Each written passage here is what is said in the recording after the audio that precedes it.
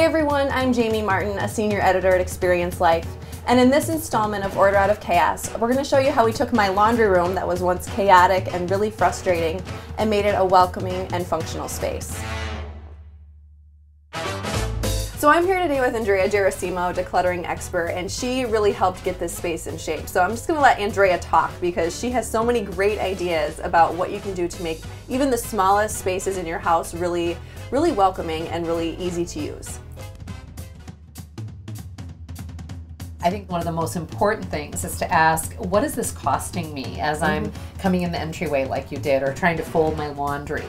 It is a small space, they're all kind of messy, and it's your laundry room. You didn't have a place to set the laundry basket or fold the laundry. Every time I walked in the door, you know, I have a laundry basket sitting here, but along with tons of shoes and coats and hats and mittens, and we're trying to balance around all the different things that were in here that didn't have a home. And to find homes for things was really a key for this, to have a place to put things. So what we did is we grabbed a bunch of bins and we just came in and we got everything out of here. We started by clearing everything off the floor because then it makes it easy to move. Start surface level. Exactly. And I like to do it by categories. So we took one bin and got shoes. We took how many ever bins it needed to get all the like laundry detergents and products. We took them all out into the other room where I'd set up some tables for sorting, and we basically sorted into garbage and recycling, donate, and things that were going to be disseminated.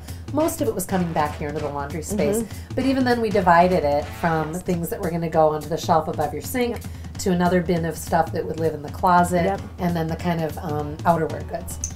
And those things went back in these different spaces. Exactly. And it's that willingness to take the time to think about it, to notice, like, is this easy to get into or is it cumbersome, that will allow you to create systems that are really long lasting. And once we did that, obviously it was clean up and beautify and what have you.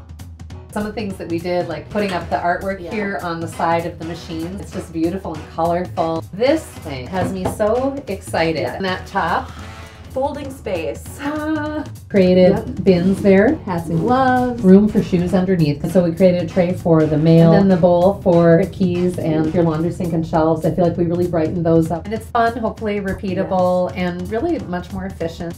My next project might just be a cupboard to start with. But I like it. I like it. I support you. Start easy. Start easy. Thank you, Andrea.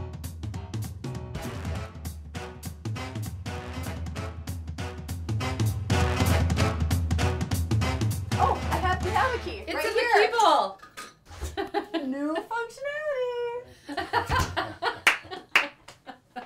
That's the stuff you need to That get should have recorded. been on video.